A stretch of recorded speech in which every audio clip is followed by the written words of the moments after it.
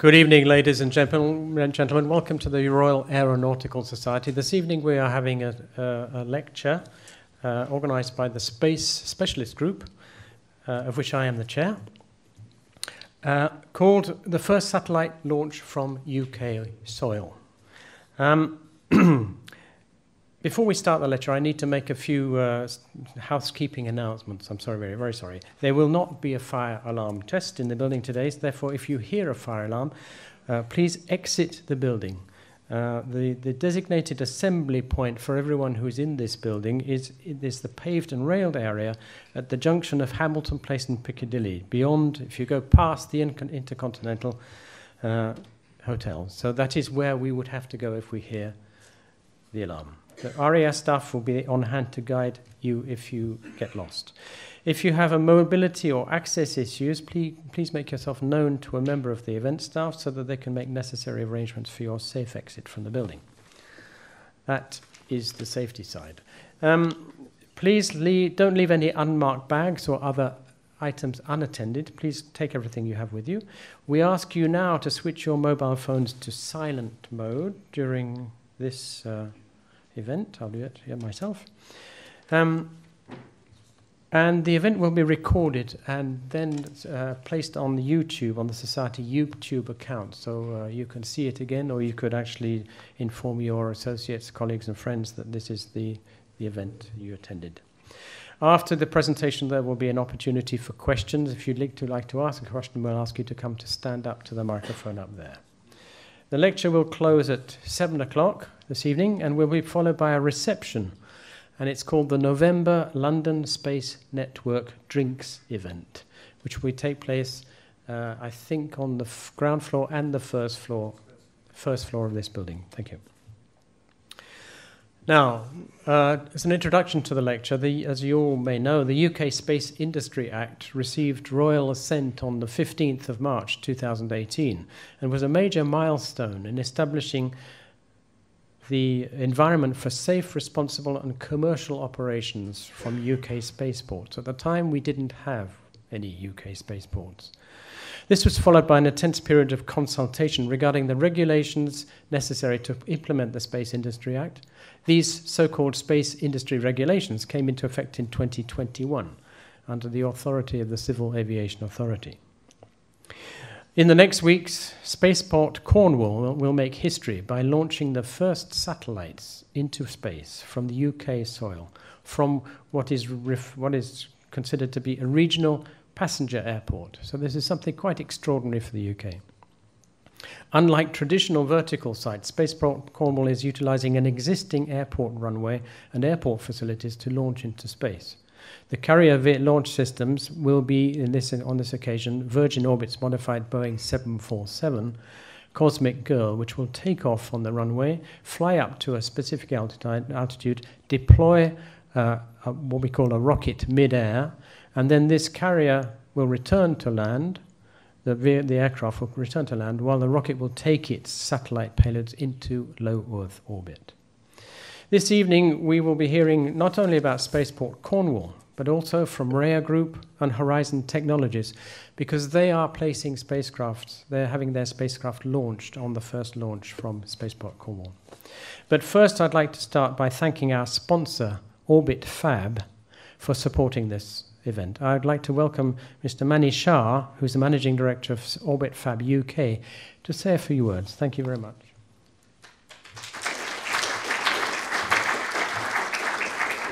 Thank you very much, Howard. Good evening, everyone. I'm kind of having to kneel down a bit. Hi, everyone. My name is Mani Shah. I'm the Managing Director for Orbit Fab UK and Europe. I'm also the co-founder of the London Space Network. And I just wanted to say a few words about Orbit Fab, but also my own personal experiences with the Society. The Society has a special place for me, having supported provided a scholarship to contributed to my master's program at the ISU a number of years ago. So yeah, the Centennial Fund, I must say kudos to the Society for the amazing work that it does towards supporting the next generation of talent to get into the industry, not just the space industry, but wider aerospace. So yeah, we wanted to just comment on that. Yeah, Orbit Fab, who are they? What are they doing? How many of you have heard of Orbit Fab, just to get a sense? Oh, pretty good numbers. Yeah, Orbit Fab is a company, a US headquartered in Colorado, company that is focused on in-orbit refueling. We've just established our UK office in June. We're looking to grow our technical capabilities here in the UK as well. Recently having been awarded a number of contracts through the UK Space Agency. Specifically, we are supporting the UK Active Debris Removal Program, which very much is focused on in-orbit sustainability. So what does Orbit Fab do? We are building the in-orbit propellant supply chain. And when we look at any spacecraft, the way they currently operate, they carry the propellant that they'll need for their lifetime. So it's like you drive a car and you take a trailer full of petrol wherever you go, and then when you run out of petrol, you just ditch it on the side of the motorway and then go buy another car. Similarly, if you take a plane ride and then get to your destination and you just put the plane on fire, that's how we currently operate in space. Quite wasteful, throwaway, and inefficient way of operating. So we're trying to change that paradigm and really make space more sustainable and maximize the use of assets that are already up there. So we're doing that through a number of mechanisms. We've built an interface that is being designed into the satellites, more than 200 spacecraft already into the design of those. And we are providing the fuel service in orbit. We won a number of contracts, including with the US government, to provide fuel in space, as well as a company called Astroscale that's doing debris removal and life extension.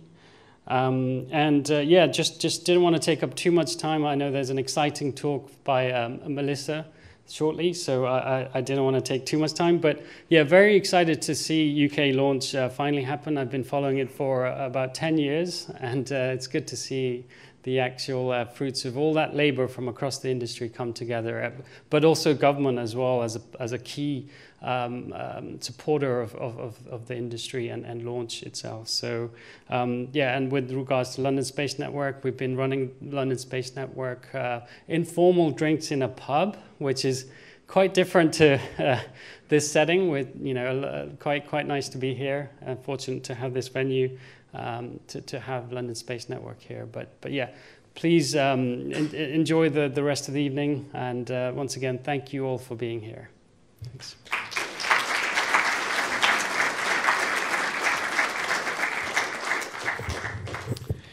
Thank you very much, Mani. Thank you for sponsoring us, and thank you for supporting the sustainability, which is our collective obligation. So I would now like to introduce our guest speaker, Melissa Thorpe, head of Spaceport Cornwall. Originally from Canada, Melissa moved to the UK in 2010 to study at the London School of Economics, after which she worked on several aerospace development projects. She joined Spaceport Cornwall when it was created in 2014 and is today the principal liaison for industry, military, government, media, public and schools for all aspects of Spaceport Cornwall. Melissa's talk is very timely as launch is imminent, but this has also meant that she isn't able to travel as she is needed for the critical pre-launch activities at Spaceport Cornwall. Nevertheless, we are very grateful that she's able to take time out of her busy schedule to be with us tonight. So, Melissa, the floor is yours. Thank you very much.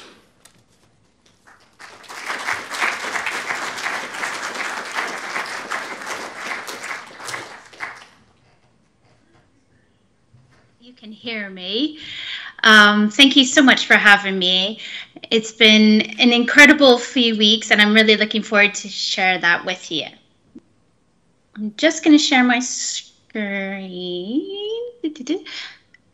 Thank you so much, Howard and Mani. I'm so excited to be here on screen.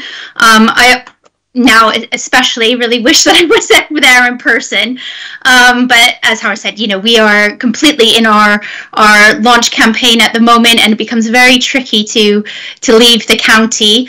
It actually is even tricky to find a place on the spaceport right now to even hold this. So I am at home, and I'm coming to you from Cornwall. I also kind of wanted to like Manny say, thank you to the Royal Aeronautical Society for inviting me to come. You've been a massive support over the years for us at Spaceport Cornwall. We used to actually use you as a base when we come up to London and have some of our meetings back in the early days. So you really did facilitate a lot of the relationships that we've developed leading to the spaceport today. So thank you very much for having me.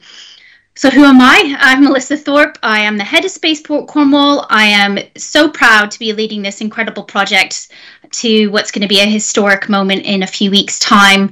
I have been part of it since it started in 2014. Before that, I was actually working on the airfield itself, looking at how we could attract different technologies to what is an incredible asset at Cornwall Airport, Newquay. I'm actually an economist specializing in aerospace and aviation marketplaces. That's my background. So I entered the space industry only 8 years ago. I'm slightly more of an aviation buff than a space one, but it's been a great learning experience, as well as it's helped me kind of translate the space world to politicians and children and just the average person on the street. So I am quite, glad that in a way I haven't come from a space background, because it's let me kind of be that translator as well. So tonight I'm just going to give you a bit of an update on where we are. Obviously things are happening very quickly here at Spaceport Cornwall, and I'll update you on where exactly we are in all of that. And then I'm just going to touch on a few points about why we're doing this and how I really hope that we're setting a bar here in the UK that we will take around the world for future spaceports, as well as the space industry, and support some of these amazing technologies that are coming up to make our planet a better place. And then, obviously we're excited to have Emma from RAeS Group and John from Amber One to talk about some of the payloads that will be on this first mission as well. So without further ado, that's our starting point. This is what we had in 2014 when the email landed in our inbox saying you've been shortlisted as a potential spaceport. It was quite a time. We were about to go to Farnborough Air Show, and some of you might have been there when this was all announced to the media. It was only 2 weeks before that we found out we were shortlisted alongside, our partners up in Scotland and in Wales as well. And at the time, we didn't really know much about what it would be. And the first thing we wanted to do is understand how realistic it was, and if the site would even be capable of hosting a horizontal launch in the future. So we spent a few years looking at the feasibility of that. We then spent a few years looking at the finances and getting the investment that we needed. The Launch UK program was started by UK Space Agency to create that launch capability here in the UK and grasp that marketplace. And they had a grant that you could bid into, and we bid in with a few different potential users. What the UK government didn't want was that build it, they will come. We had to come forward with a partner, and our partner being Virgin Orbit, which I'll come on to in a moment. So we did that, and we were successful with going through with Virgin Orbit. We signed an MOU with Virgin Orbit in 2018.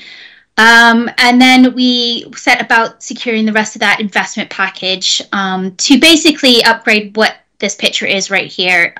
This is Cornwall Airport, Newquay, located just outside of Newquay. It was bought from the council from the MOD about just over a decade ago, and it was converted into a civilian airport. And a lot of investment went into it at the time, upgrading it. And, it's an amazing asset. It has a runway of about 2,744 meters long. It's one of the longest in the UK. And as you can see there, it's pretty much direct over some fields over the sea. And it also has a lot of ex-military facilities on site that we have, as I call it, upcycled or repurposed to take us to where we are today. So the amazing, animations and graphics you saw that came out of the original Launch UK program of these kind of whizzy space terminals, we don't have that. It doesn't look that different to this photo that was taken back in 2014. But that's the beauty of what we're doing. We are fully integrating launch into this airport. This isn't about shutting the civilian side of the airport or the other operations that happen there. This is about integration. And that's been quite an interesting learning experience, but it's one that we really think is a fantastic model to take forward, because it allows you to create a launch capability for less money, less environmental impact, and it also, spreads the risk. We're just one activity amongst many others on the site, so it's not kind of all eggs in one basket with our site. The council own the entire site, and all the activities go towards that overall asset management for the council of the airfield, and any revenue generated goes back into Cornwall Council to support things like housing and social services. So that's where we started, and this is our partner, Virgin Orbit, who I'm sure most of you in the room know, especially if your background is aviation. It's a beautiful 747 that's been converted and modified to carry a 70-foot two-stage rocket. So Cosmic Girl is the name of the 747. She's an ex-Virgin Atlantic airliner that was pulled out of service to carry Launcher 1, which is the name of the rocket. She is based out of Long Beach in California. That's where Virgin Orbit are. That's the rocket factory. She has had several successful missions out of Mojave Air and Spaceport. Now, Virgin Orbit's business model is quite different in the fact it's a mobile launch platform. Rather than, at the moment, satellites are built and they go to where the launcher is, this launcher comes to the customer base. And we will be the first customer base outside of the US that she comes to and has come to. I need to start changing my language because it's actually happening now. So she's here. And for Virgin Orbit, this is just part of this global expansion of the launch system across the world. They've announced other spaceports in the future in Australia, in Japan, Adwaita, Guam, Brazil. So they're looking at a series of spaceports around the world that they'll move to throughout the year. And we are going to be that first site. So it's been a first for them, not just obviously the first launch out of the UK, but it's the first time for them to launch outside of the US. So that, again, that's been quite an interesting learning experience for all of us. It's a small satellite launcher, and we partnered with Virgin Orbit and they partnered with us because we were able to operate Cosmic Girl quite easily from our airfields. We have operated 747s, especially over G7 last year, and it fits really well with our operations on site. And we've definitely started to prove that over the last few weeks since she's come to us. So I just want to go to two parts of what's happening at the moment, and this is kind of my update section. The two parts start with what we've delivered as a spaceport. And what we have delivered is some facilities. The beautiful thing about our site is we had a lot of them in place already. We haven't had to do very much, but we did take advantage of a few opportunities. One of them being some remaining pots of European funding that allowed us to build a state-of-the-art facility called our Space Systems Integration Facility, or our Payload Processing Facility, or PPF as a lot of Americans call it. And that's that hangar there. Inside of that is a clean room where the satellites have been integrated over the past few weeks into the fairing of the rocket. We never planned to build this building, but during the pandemic, half of our budget was taken to support the survival of the airport. Without that airport, we don't have a spaceport. As many regional airports around the world struggled in the pandemic, we've fully supported that, but it left us with a gap. And when I took this head role on, that was my first job, was to go and find that gap. And I did in the European funding, but it came with additionality. It came with the fact that we had to build a building that would create R&D jobs. This is what we came up with. And from ground break to completion, we did this in 12 months. So it was an incredible achievement. We're so proud of it because what it's given is not just this amazing asset for Virgin Orbit to have, but other users in the future. And that's what's really exciting to us, is the queue of people coming to the site to want to use it now.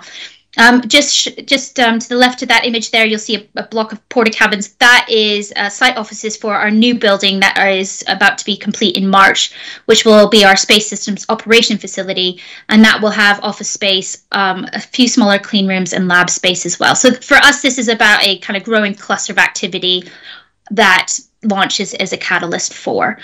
That is Virgin Orbit parked up in front of her new home, and she's there at the moment. It is now full of ground support equipment all around her, and it is a bustling, busy site. This photo was taken the day that she arrived over from California. It was quite a big moment for everybody that's been involved in this project.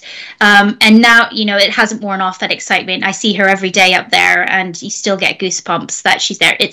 When you see it, it's so big. And we get that question, it's not a normal vertical launch. It's, how's it exciting? But you see that, and when you saw the rocket attached to her over the last few weeks as well, it's just so impressive, and it does take your breath away. And maybe some of you in the room got to come and see it a few weeks ago when we had some tours going, and it's just fantastic to have that up on site. So from our perspective, Spaceport Cornwall, the buildings are ready, and as I'm sure you've heard, we got our license last week. Another massive milestone, probably the biggest, because that was the most challenging part of this project, was that space flight piece of regulation. All going through this, we were the guinea pigs, definitely, and the CAA were absolutely fantastic at, working through it with us. It was their first time, it's our first time, and it was Virgin's first time as well. So for us to get that spaceport license last week, it was a big celebration, because it was so challenging, but it should be. It's launching to space, and safety has to come first. And I'm so proud that we, got to the stage where we were able to prove that capability, that safety, as well as, the environmental credentials that we needed to get that license. Second, from a Virgin perspective, they have delivered all the equipment now over. So in quick succession, we had Cosmic Girl arrive, we had the ground support equipment, and then we had the rocket all within a few days. It was a busy time in October. We have all the humans here as well from California, as well as some now that are living here and working on site. So from a kit point of view, everything's there. All the humans are here. Everything is good to go. The satellites, which you'll hear from in a few minutes, are all integrated into the rocket or into the fairing. And we are just running through rehearsals and testing everything that we're allowed to do under the spaceport license. We are now just waiting, which we are expecting in the next couple of days, is that Virgin Orbit operator license from the CAA, which was always due to come after ours. And that, again, will be a huge milestone for Virgin Orbit as well, to hit that. So from a spaceport perspective and a Virgin perspective, bar the next couple of days of getting that Virgin license across the line, we are good to go. So what you'll see probably in the next couple weeks is some of these wet dress rehearsals happening, a few more test flights, and then you'll start to hear some public talk about an actual launch date, which I'm sure will be on everybody's mind, and I get it asked probably 10 times a day at the moment.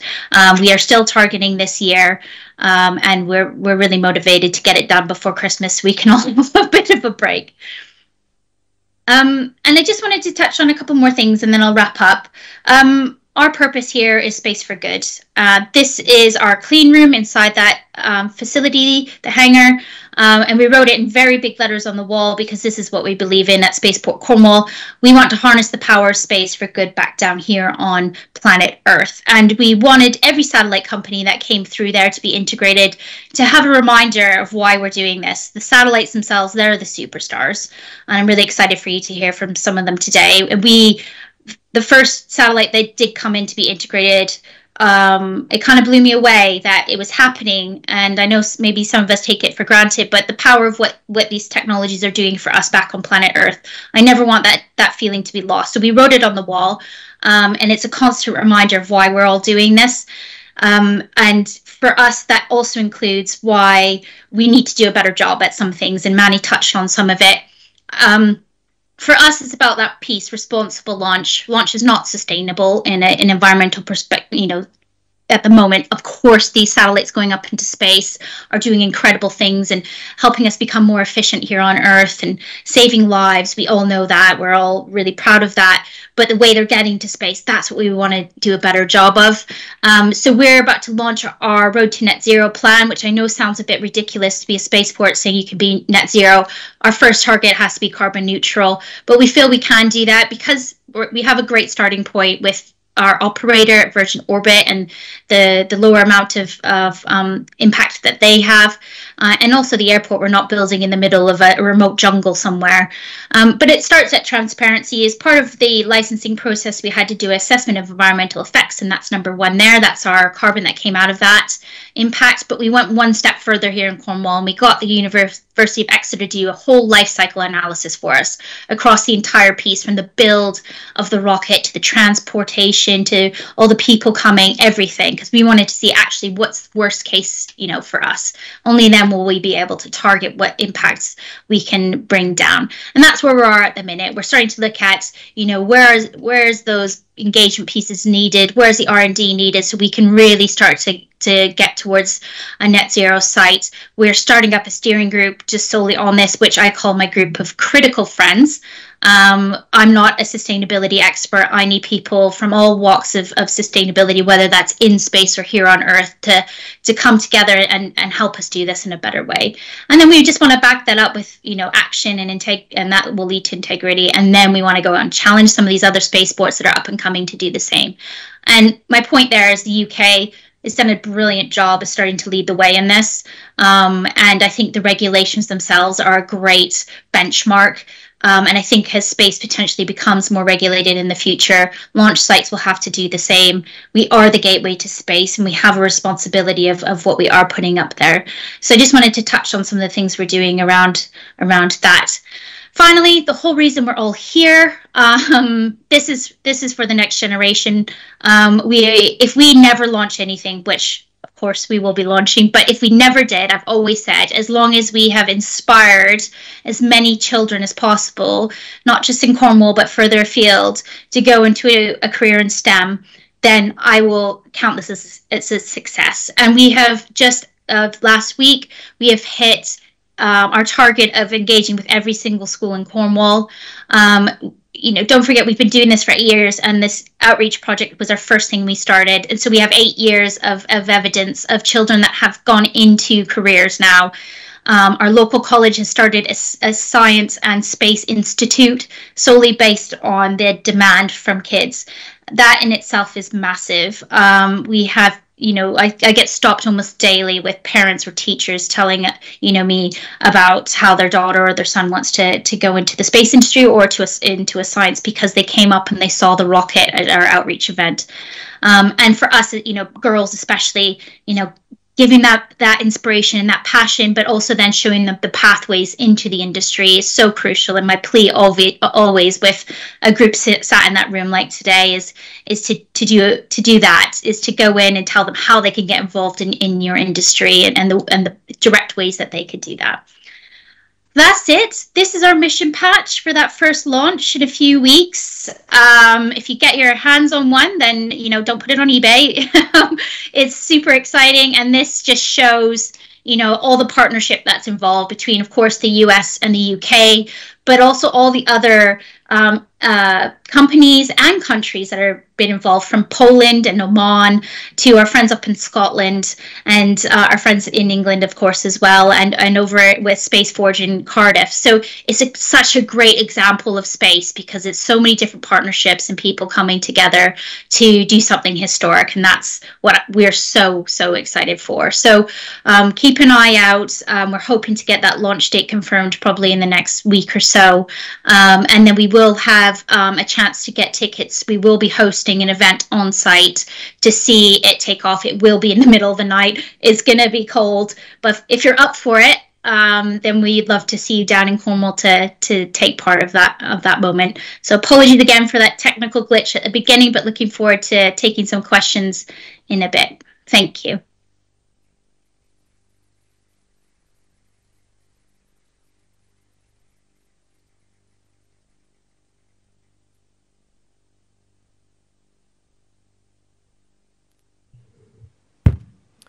Thank you very much, Melissa. Very, very interesting, very motivating talk. The fact that you're bringing jobs into the area, building clusters, interacting with the children in every school in Cornwall. This is very exciting. And achieving your sustainability goals, or being on the road to achieving your sustainability goals. Thank you very much for this very interesting discussion. If you permit, before we move on to questions from the audience, I'd like first to invite Emma Jones up. the UK Business Director of RAeS Group. Then I'll ask John Beckner, Founder and Chief Executive of Horizon Technologies. So Emma, the floor is yours for 5 minutes. Thank you. Thank you. Excuse me, I didn't say, both of these people have spacecraft which will be launched from Spaceport Cornwall. Thank you very much. So I hope you can hear me okay. I'm going to read this because I've done this before, and 5 minutes is not a lot of time to tell you all the exciting stuff we're trying to achieve, working with Melissa and the team down in the spaceport. I'll tell you a bit about RAeS just to start off. RAeS is a 800 staff, £100 million company operating in 11 countries across Europe and Canada. I run the UK part of the business. We're based in, we're quite small, we're growing. We're based in Harwell. And one of the major things that we've achieved this year is to create the Dover Pathfinder satellite, which I'll talk about, and tell you a little bit more detail. As a fellow of the Royal Aeronautical Society, and thank you, Howard, I'm very pleased to be asked to give you tell you about the mission, and I'll tell you about how excited my team are that we've actually managed to achieve this and to actually be part of this first launch. It's I can't express it. It's in the office all the time, and we're really looking forward to the launch. So the Dover Pathfinder mission aims to demonstrate secure GNSS resilience, that's global navigation resilience, from low Earth orbit. And I've put a section in here.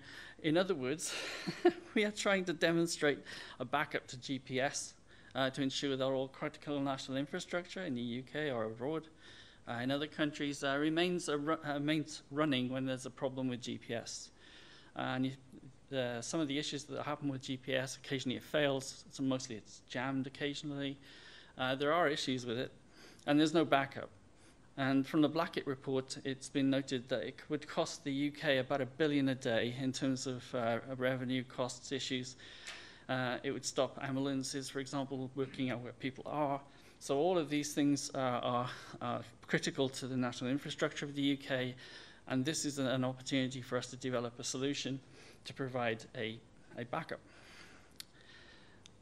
So as noted in several government reports, the solution is a system of systems approach. So we've been working with the MPL, provide the ground timing capability, but the key part of the system is to have a resilience system for resilience and secure, reliable low Earth orbit position, navigation and timing system, or PNT. And that's what we've done. So the Dover Pathfinder mission revolves around a RAeS UK designed waveform that we've come up with. It's an innovative waveform that allows us to actually be agile across frequency and actually agile across threats. And we can tip and cue from other systems to actually allow us to move around the spectrum in order to be able to continue service, PNT service, in quite difficult circumstances. So to test this waveform, we needed to have some capability in space. And we work with Open Cosmos, who have been exceptionally in carrying out all of the assembly, integration, and test of the satellite and incorporating our payload into the satellite itself. They're also based at Harwell, so this is a very UK adventure. And we produced the Dover Pathfinder satellite, which we took down to Cornwall and integrated with the payload adapter on the Virgin Orbit launcher 1, a couple of weeks ago, which was quite an amazing experience in itself, because you don't normally get to do that when you work in space. Actually standing next to the payload adapter with the actual satellite, so it's quite unique. And then outside the door is the actual the thing that's going to take it to space. Doing that all in the UK is quite remarkable. So Dover is a Pathfinder satellite, so we are actually using it as a test bed. It's a 3U CubeSat. It's going to be the UK's first fully indigenous global positioning satellite. So we're quite proud of that. And we're grateful to UKSA and ESA for supporting RAeS UK's co-funding of this under the NAVIS 2 funding line. We're also grateful to Virgin Orbit and to Spaceport Cornwall for providing the launch slot opportunity, which we negotiated some time ago. But we've held on to that, and we're grateful to Virgin for doing that for us, and to Spaceport Cornwall for providing some excellent facilities for integration in Newquay. So we look forward to the upcoming launch, and my team is really excited to get on with it, launch it, be part of this first launch out of the UK. Thank you.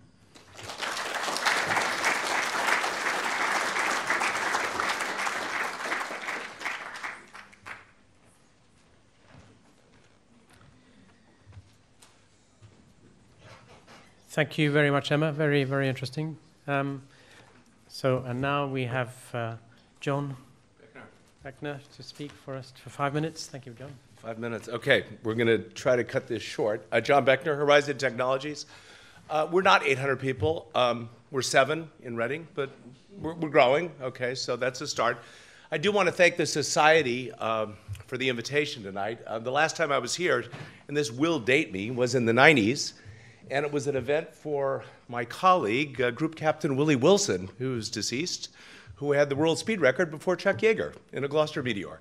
So I'm definitely dating myself, but there was a function here, and Willie was quite enjoyable.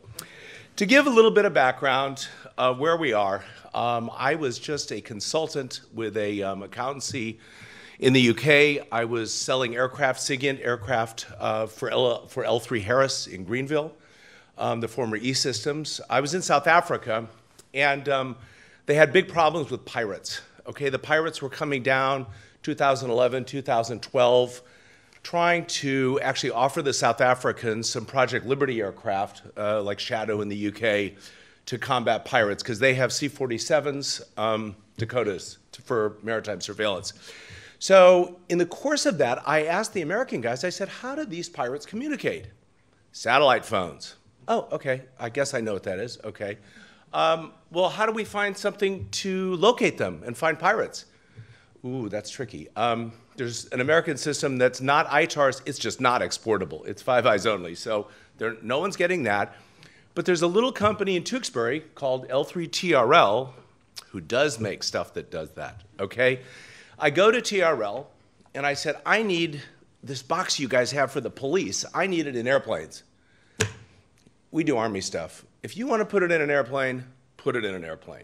So what I did over the past 6 or 7 years is I took that technology from L3 in Tewkesbury, put it in a box, and I call that flying fish. And we make flying fish. We do about 3 or 4 million pounds a year out of Reading. We don't even have a marketing guy. It's me and the COO of that big segment, okay? We have it on a lot of manned aircraft. Okay, so we have, let's not talk about customers. It's non-Five Eyes customers. Okay, the MOD, this is public, does fly it right now on a leased aircraft near Ukraine. Okay, so that is public. But, so that's the hardware business, and what I decided to do is see, can we put this same technology on a CubeSat?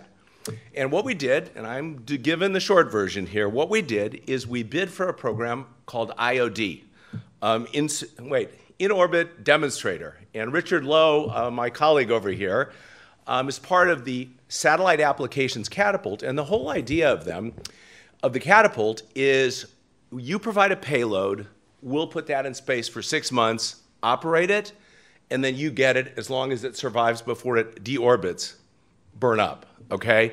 So we were competitively selected for that. I guess 3 years ago, COVID was very unhelpful to us. I always thought it wasn't, but it was. It really slowed us down. But we're ready. The satellite is what's called a 6U, so just imagine 2 whiskey boxes or champagne boxes with solar panels coming out of it and lots of antennas. The catapult, Richard is one of the top guys there. You can raise your hand, Richard, because you're important, is the program manager. Okay, so we supply a payload, and that payload is an outgrowth of flying fish. So we're looking for L-band sat phones, and I'm also looking for radars. I'm looking for X and X-band maritime radars. I'm going after pirates. I'm going after smuggling. There was an article in the Telegraph last week that we helped with catching migrants coming from Africa, coming this way. We're looking at emitters, and we're looking at non-cooperative emitters, okay? So it's not AIS, which has to cooperate with you, you know, the ship transponder. I'm picking up their radars because they're emitting it, not omitting it. And in fact, our partner on that is ESRO, which is the Royal Navy supplier of ESM software, not connected to ESM receivers. So they'll work with anyone. Leonardo works with Leonardo. Thales works with Thales. So it's really a space-based ESM system, okay? It's really gonna be cool, all right? So when we launch, and we're very excited, when all those Americans come back from Thanksgiving, I'm one too, but I'm here for Thanksgiving, which slows things down a little bit. When they all come back, we definitely are looking forward to launching in December. The constellation is supposed to be 24 satellites, 4 in 6 orbital planes. Our first customer is the Royal Navy. It's the Joint Maritime Security Center with an E in Portsmouth. The U.S. Navy's in the next office, so they'll get it too. And we hope to grow the business and expand to more than 7 employees, all right? So we're very happy to be on the mission. Find me, I'll tell you more about it. I've never really done a briefing before without slides, so this is kind of the hand puppet version, but that's what Horizon does, and that's what Amber is. All right, thank you very much.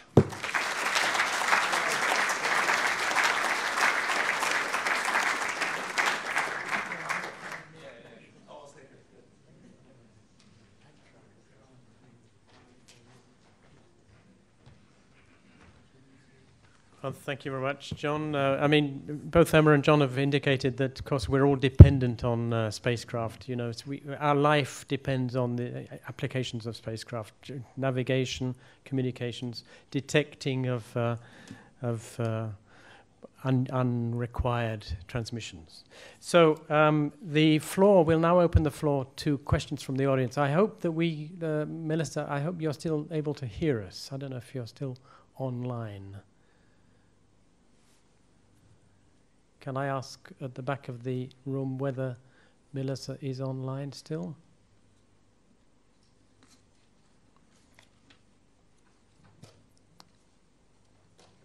But in the meantime, why don't we ask, Emma, would you like to come up and sit at the chair there? And perhaps with John. And then at least you can answer a couple of questions. If you like to plug the microphone, the cable into the microphone. Excuse me.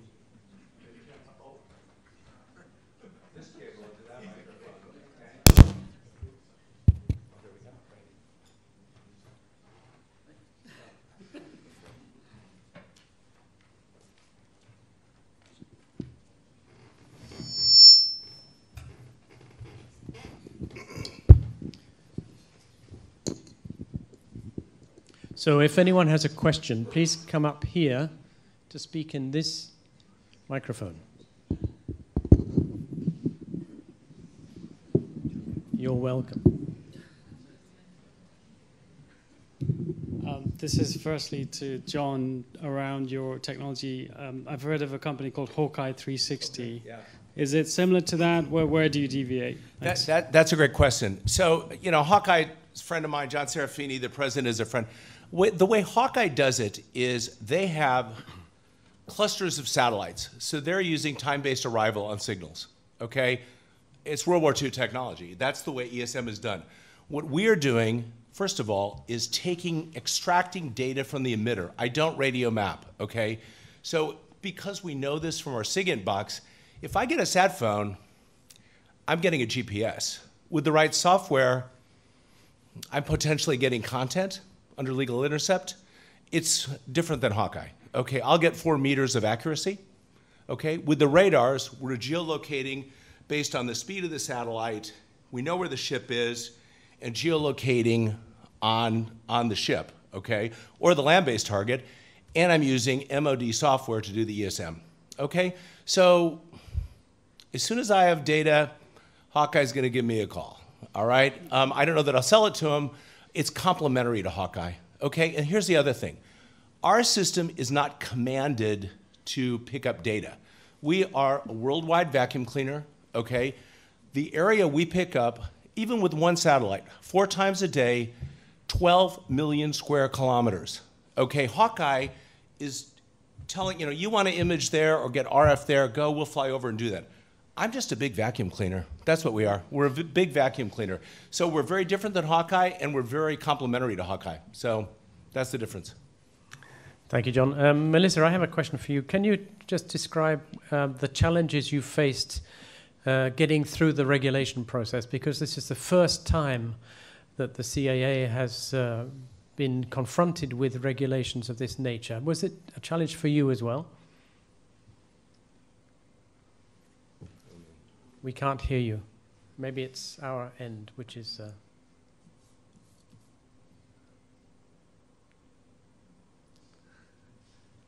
Hopefully you can hear me. Yes. Great. So yeah, it was challenging for everybody. And I think the first time you do anything is always going to be hard. But when it's space, of course, it's that cliche. It's hard as well. Some of the main challenges I think we had was just communication, which is always a funny thing because it's what our industry does. But I think it was just communication between the regulator, ourselves, and the operator of Virgin Orbit, and the sharing of information, which is tricky when it's US and UK. So the trade laws and the TSA that we had to get through and export controls, that took some time initially so we could start to share that information.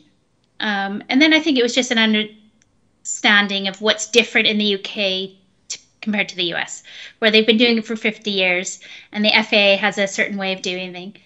And the CAA has a new way of doing things, which takes some of that, but also adds some new parts to it as well. So I think there is just managing expectations. And then as for me locally, with the Spaceport in itself, it was bringing some of, I guess, an understanding of the fact that we were an airport already, and that a lot of what we're doing is basic aviation activity.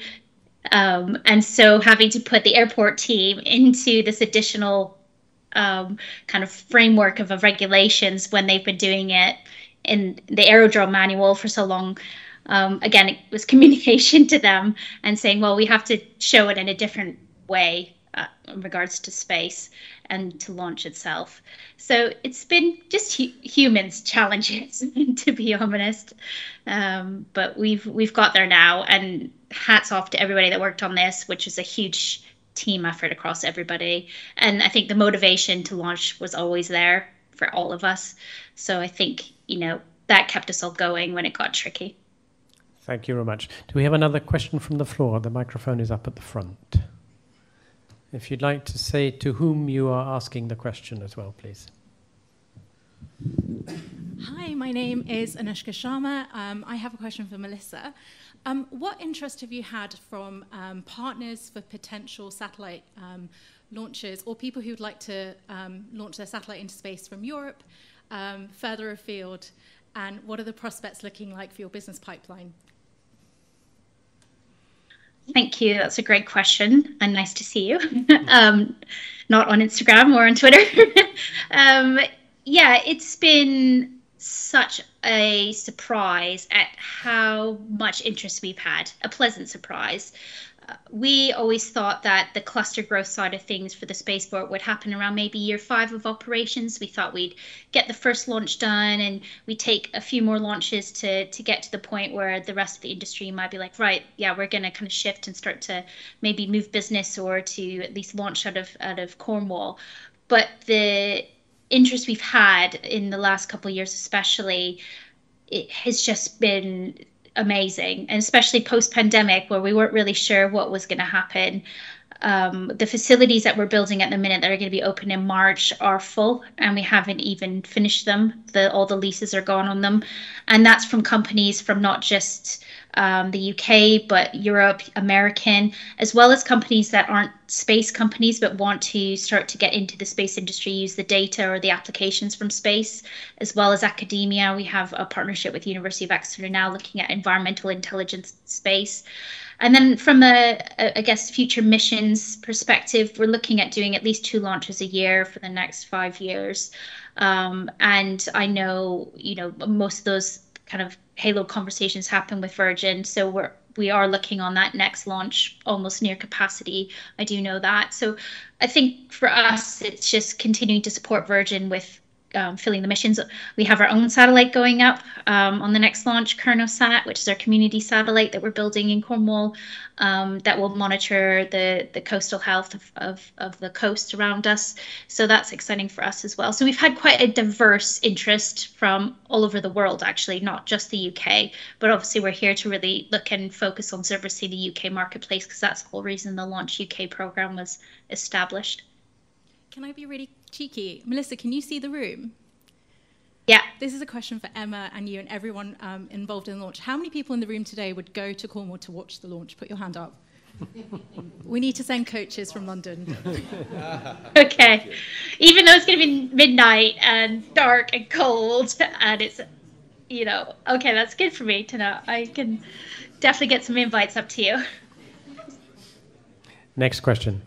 Thank you very much, all three of you. Really interesting talks, and it's fantastic to see the launches finally coming to the UK. So my name is Reese, and I've kind of got a question to all three of you. It's fantastic to see that actually a lot of the satellites are going to be on this, will be demonstrating novel technologies. Could you speak more broadly as to what you think the establishment of UK launch, both down in Cornwall and up in Scotland, what implications that will have for the broader satellite manufacturing sector in the UK and Europe, and what you think needs to be done to enable more launches and more development of novel technologies that can be demonstrated on them in the future? Please. Melissa?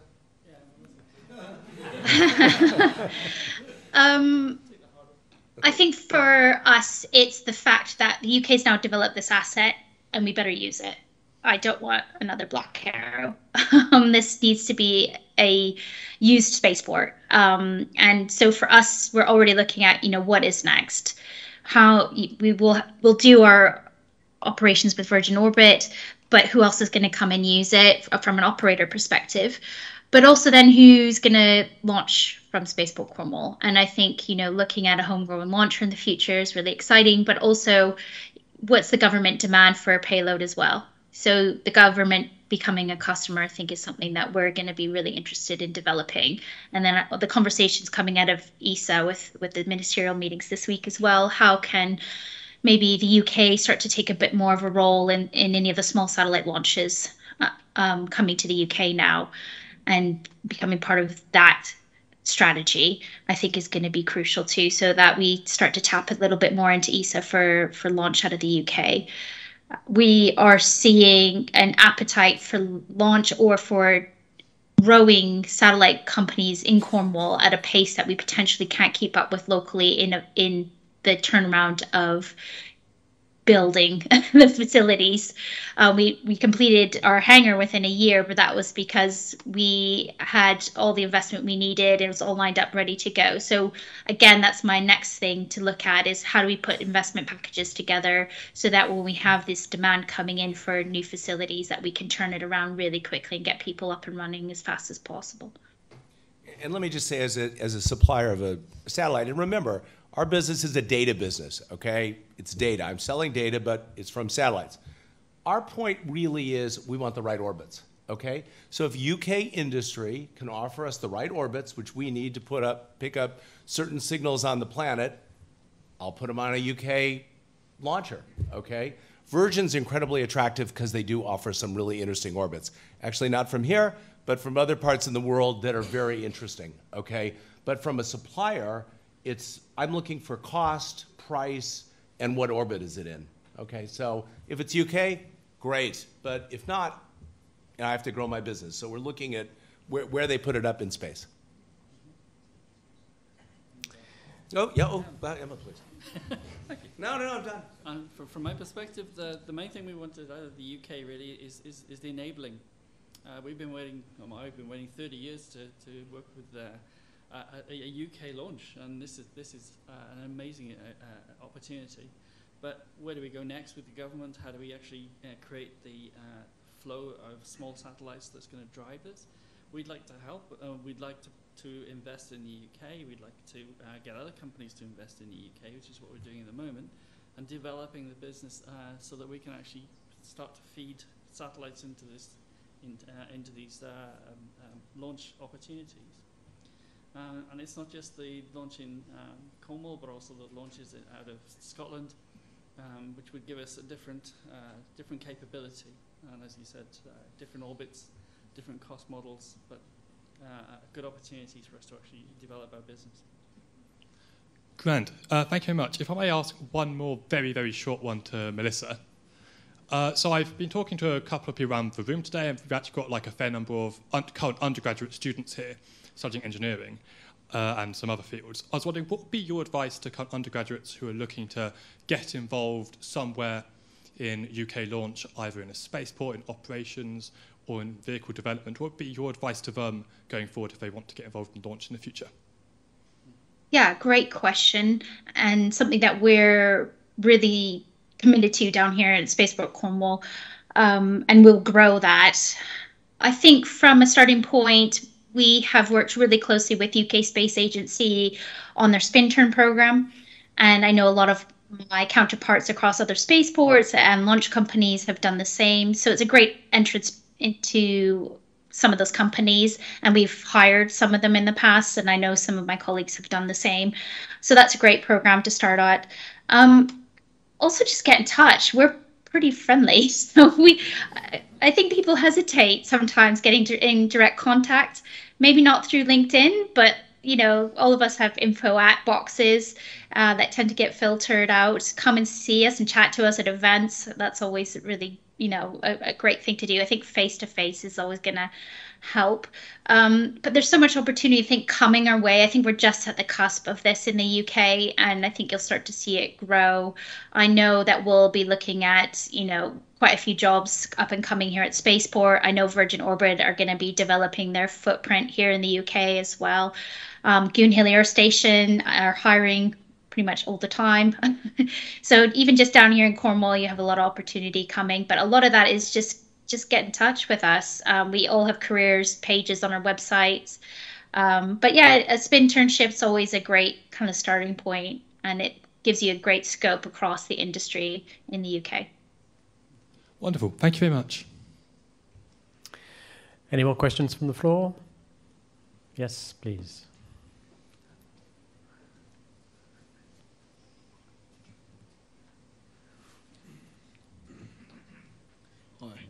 My name is Riam Gohill, and I'm a student, first-year student at the University of Hertfordshire, studying aerospace engineering. So this is addressed to all three of you, Melissa, Emma, and John. So in terms of reaching sustainability with the environment, what sort of strategies do you have in place to implement that in the future? That's a really good question. I've heard about, I've looked into Airbus's Zero-E concept aircraft, and I've also looked at SpaceX's concept of the electric jet. So I'm just thinking, what way do you think you should go?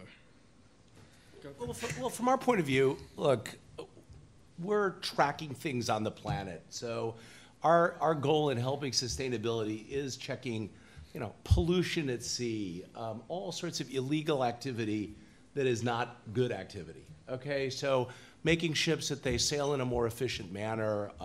Again, there's a whole raft of things we do as part of this. I think it's Blue Ocean, or what does Virgin call it? We're part of that in the sense of the data we provide is a building block for that, okay? I can't say when we build a satellite, there's a sustainability component to that. Right now, we're struggling just to build it. So the data is where we would address sustainability. From our perspective, if you look at what GPS is used for, or GNSS systems are used for, a lot of that is actually to optimize routes for things like trucks, aircraft, and reduce the carbon footprint of industries. So we don't contribute directly, but we help to reduce the carbon footprint of other industries. And Melissa? And then I think from us at the Spaceport, as I said in the presentation, it's supporting these amazing satellite companies to go on and do these incredible things for our planet. But starting to look at the ways that we're launching them. So we're trying to look more holistically across the entire launch piece, from the way that they're getting to the site to how they're integrated to then how, you know, the launch happens. So with the launch, looking at most of our impact actually comes from the transit of the 747. So if we can crack aviation fuel, then actually that decreases our launch impact by almost 3/4. So where are those kind of big impacts that we can start to work on? We're looking at the, you know, pretty much every launch at the minute, bits fall in the sea. What happens to that? We don't seem to know a lot about what space debris in the marine environment. So starting to track that. We're looking at a project with University of Plymouth and Exeter on starting to look at, you know, what should we be doing about these pieces of space debris in the marine environment. So that's one area. We're also looking at nature-based solutions around the site. So we're working with the Eden Project to enhance the actual spaceport site itself, to bring nature onto site, which does an incredible job of doing all this. And then KernoSat, our satellite that we're launching next year, will look at monitoring the ocean health, where we're going to be looking to work with several environmental groups down here on rehabilitating seagrass around parts of Cornwall, as well as planting a kelp forest.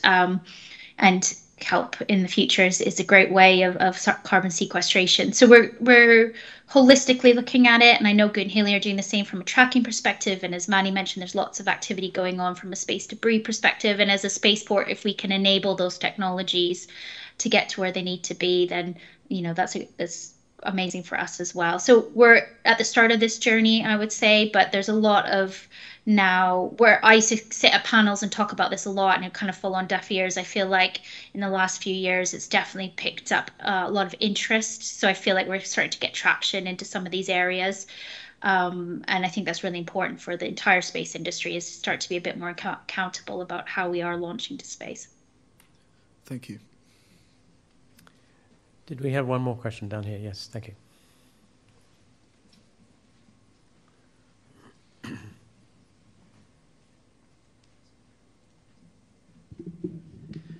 Yeah, hello, I'm Chris Pocock. This is for Melissa. Where is the airspace that you're using for this launch? Is it an existing range with existing instrumentation and tracking and a safety case established, or is it not?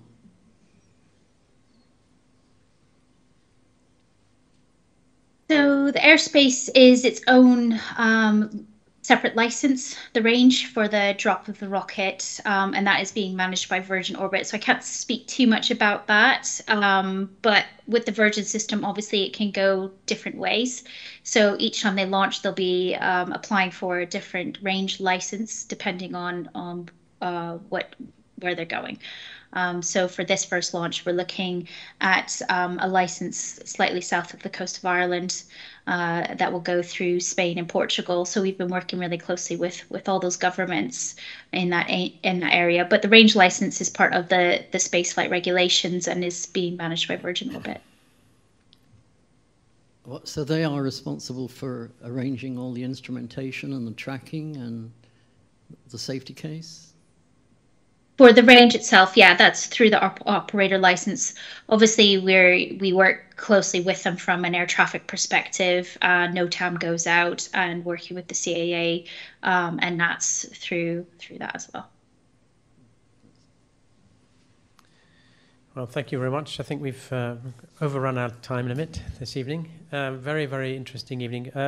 It's fascinating to see that the legislation put in place by the UK Space Agency and the government filled a hole. The UK has many, many satellite producers, many scientific people looking at instruments to detect certain things, be they illegal transmissions or climate or navigation, all this sort of business.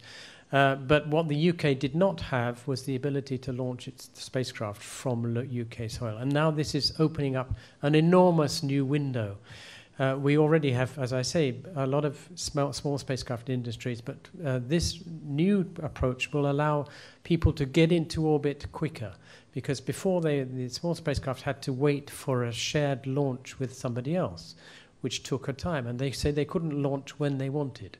So here you have a flexibility, and this will increase the capacity and importance of the space industry in the UK. So this is a very, very important aspect. Clearly, we've heard questions about sustainability. Sustainability is the most important subject these days, and all spacecraft will have to be treated in a way which is sustainable, which means at the end of their life they have to be brought down or they have to come down automatically. And of course, aircraft, they have to become sustainable as well. So this is the approach that we're all taking, where everyone is aware of these challenges and everyone is on the road towards meeting them. But I think I've said enough now. Thank you very much. So as we draw to a close, I first want to thank Mani Shah for sponsoring this event. Thank you very much indeed. We appreciate your generosity.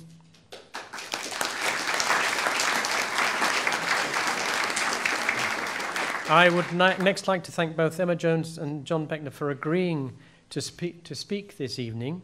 I wish them both a very safe and successful deployment of their spacecraft into orbit.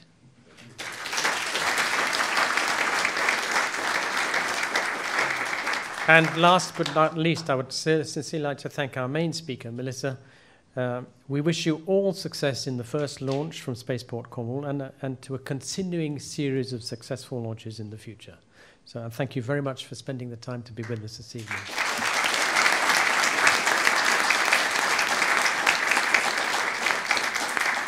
And last but not least, I thank our audience, both here in Hamilton Place. Thank you for coming today. We look forward to seeing you at our events in the future. Please keep your eyes on the Royal Aeronautical Society events website. Certainly the Space Group is planning future events coming up in a routine fashion. Those of you who wish to stay on, you are all now invited to move to the London Space Network November Drinks event, which is a long title. And this is on the first floor, so I think you will show us the way, Mani, yes? Thank you very much indeed. Have a very good evening.